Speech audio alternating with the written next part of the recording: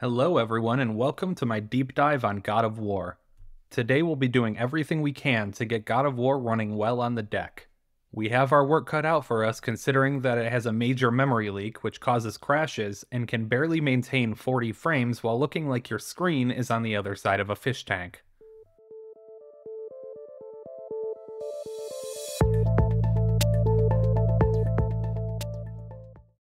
I don't have any news today, so let's get right into talking about the game. As mentioned before, God of War uses a very aggressive preset out of the box, and it looks pretty bad.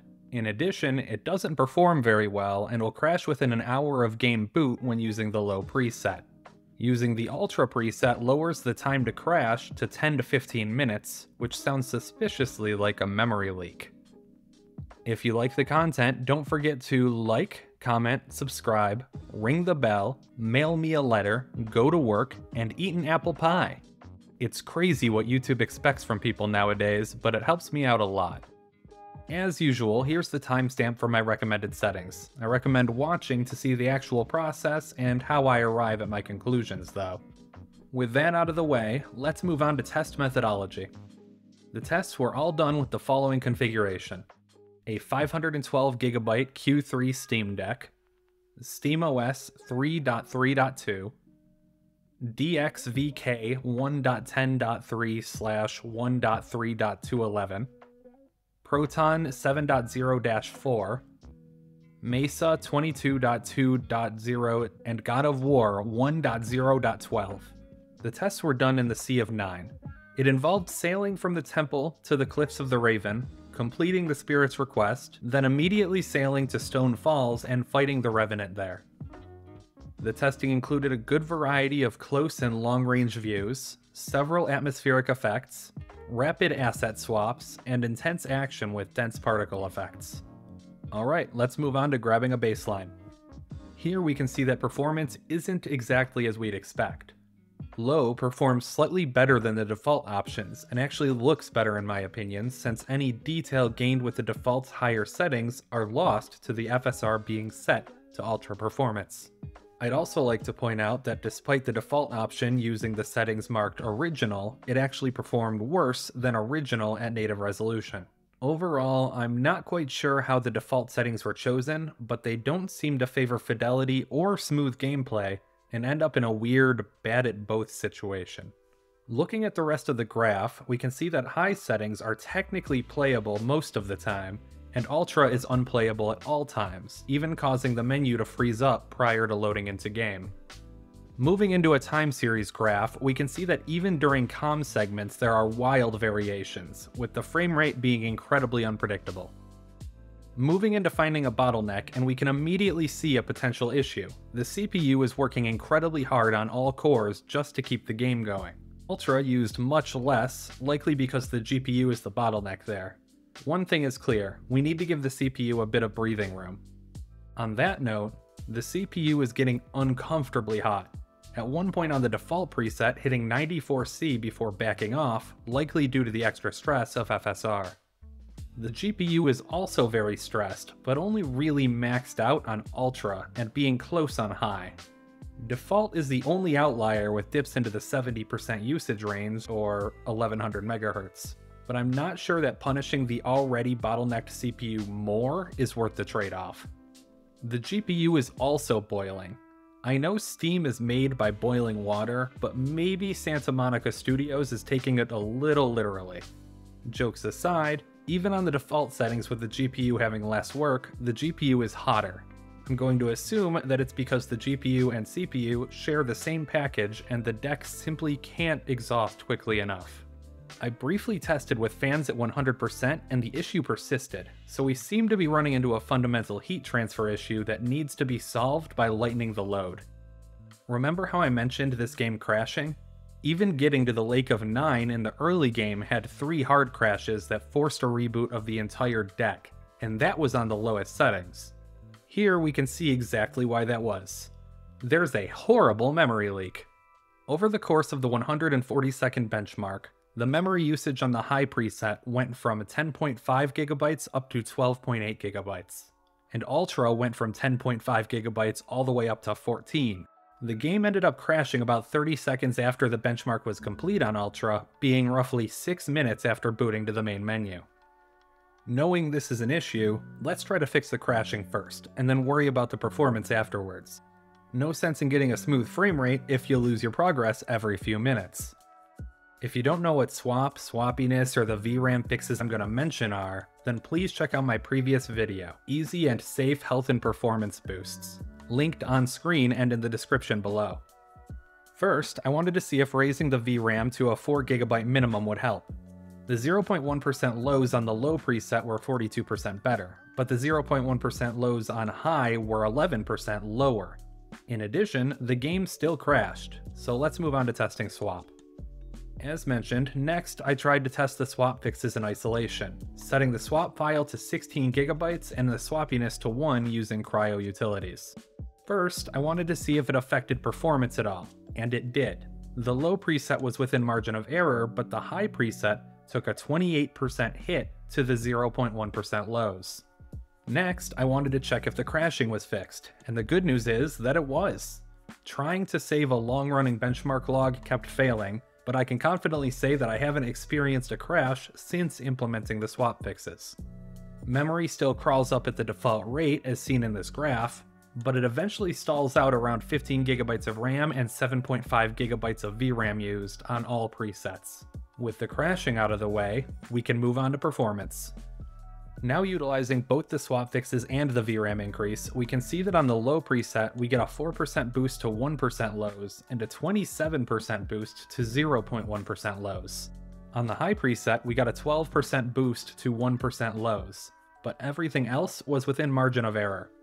Since these results were the best we have and the only ones that don't crash without a major performance hit on all presets, I'll be using them as a baseline going forward. Let's see if we can give the hardware a little more breathing room and gain some performance in the process. The first thing I did was tried lowering the CPU temperatures by having more power go to the GPU, which I did by pinning the GPU at 1600 MHz. Unfortunately, every preset and every metric suffered except for the 97th percentile on high, so GPU pinning won't be helping us gain any performance today. For the next round of testing, I wanted to try a mod that was recommended to me, the DXVK Vulkan mod. In theory, it could improve our frame rates by moving the DXVK process a little earlier in the pipeline. The install process for this mod is incredibly simple. Go to the mod page, link in the description, then download the mod. I used version 0.0.8 since the latest version of 0.1.0 didn't work for me and several others in the forums. Open the mod archive in your downloads folder. Extract the two DLL files into the God of War installation folder, and extract the dxvk.conf in the async folder into the God of War installation folder as well. That's it. It's nice to have a simple installation once in a while. With that out of the way, let's see the results. As we can see, the lows are slightly lower on the low preset, and everything else is within margin of error. I also confirmed that there were no meaningful changes to any other metrics, so Proton's implementation of DXVK must have gotten better since the mod was recommended to me. Overall, the mod wasn't as effective as I'd hoped, so let's move on. Let's do something else new to try to get a bit more performance. HugePages. HugePages are pretty simple to understand. By default, most computers, including the deck, allocate memory in 4KB chunks called pages. Every time you look up a page, it takes a little more time. This means that allocating 1GB of memory uses 262,144 pages, which is a lot of overhead. HugePages lets the deck allocate pages up to 1GB in size, meaning that 1GB of memory would use one page instead of over 262,000. In a game like God of War, where memory is almost constantly maxed out, this can be pretty significant time savings. Using HugePages is super easy. All you need to do is download the System Toolbox plugin in Decky. After the plugin is installed, go to the System Toolbox section in the Decky overlay and toggle the HugePages option on. That's it, we're done. Let's see if it bought us any performance. Here we can see that the 0.1% lows on the low preset got a 10% boost, and the 0.1% lows on the high preset got a 13% boost. The differences are pretty minimal and mostly in the 0.1% lows, so HugePages don't make the largest difference in the world, at least not here where the CPU is the bottleneck. That said, these were our best results yet, so I'm going to use them as a baseline going forward. Lastly, I wanted to test out FSR. I used a resolution of 960 by 600 and used the FSR balanced option in-game. As we can see, we lost a bit on the lows of the low preset, likely because the CPU is already very stressed, but we gained an additional 14% to averages and 18% to 97th percentile results. High became almost playable, finally beating 30 FPS on averages. Overall, it got a 14% boost to averages, 11% boost to 97th percentile, 14% boost to 1% lows, and the 0.1% lows were within margin of error. It's pretty clear that we'll need FSR to get the best performance possible in some of our presets. Before leaving the benchmarks section, I wanted to show where our testing led us by comparing our best results with the baseline. As you can see, there wasn't any night and day performance difference here, but the low preset in particular became much smoother. At the same time, we managed to solve the crashing issue without taking a hit to performance. And since being able to actually play games is the point of the deck, I'll classify that as a win. As usual, here's a list of things I tried but didn't do any good. ZRAM and ZSwap had identical performance. CPU pinning at 2, 2.5, 3, and 3.5 GHz had worse performance. GPU pinning at 800, 1000, 1200, 1300, 1400, and 1500 MHz had worse performance. Disabling 2, 4, and 6 CPU cores had worse performance. Disabling SMT had worse performance. Fan curve tuning and setting the fan to 100% had identical performance. I used a custom DXVK mod config, and that had worse to identical performance. And using GE Proton and DXVK async led to identical performance. With all that testing out of the way, I felt confident enough to make some presets. Unfortunately, God of War suffers from many of the same issues as Horizon Zero Dawn, poor optimization. As a result, getting locked presets is almost impossible. Even the lowest settings with a tiny resolution will dip below 30 at times. I've decided to go with a 95-5 rule on this game. As long as 95% of the frames are locked, 5% being below locked is acceptable. This isn't usually how I create the presets, but there's just no way around it here. First up is the battery saver preset. Here, I tried to get as close as possible to a locked 30 FPS, while also keeping the battery usage low.